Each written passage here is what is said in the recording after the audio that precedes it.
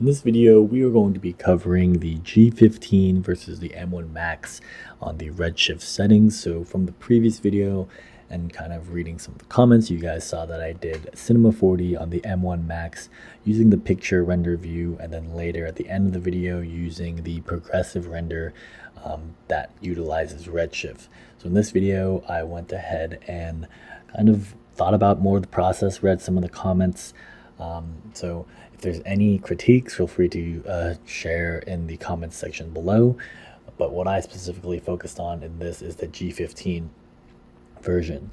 So I ran the benchmark, got the benchmark results on the G15, and then afterwards I did the Redshift render view and switched everything to progressive. So here we see that the Viewport benchmark was 839, and if you don't remember from the previous video, it was 1500 on the M1 Max.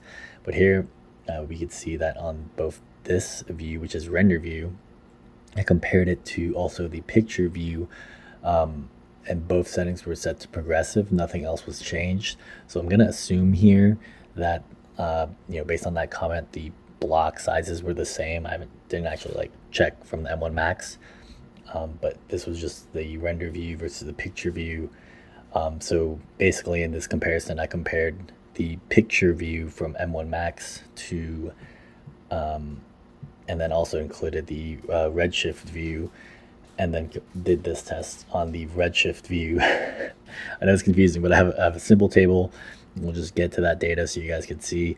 So really there's nothing to add except, from when I was testing.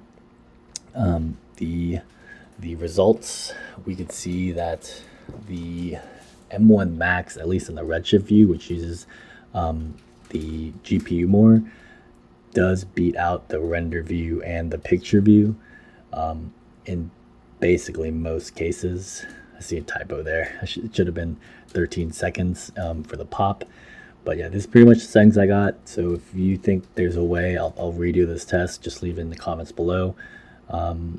But otherwise, yeah, that's the gist of the testing.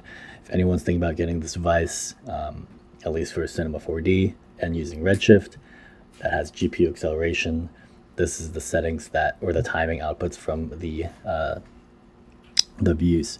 So I left a link for all the comments, all the links for if you want to do this testing on your own device to see how it does. Some people have been leaving comments in the comment section. Otherwise, check out our Discord, and I'll see you guys in the next video.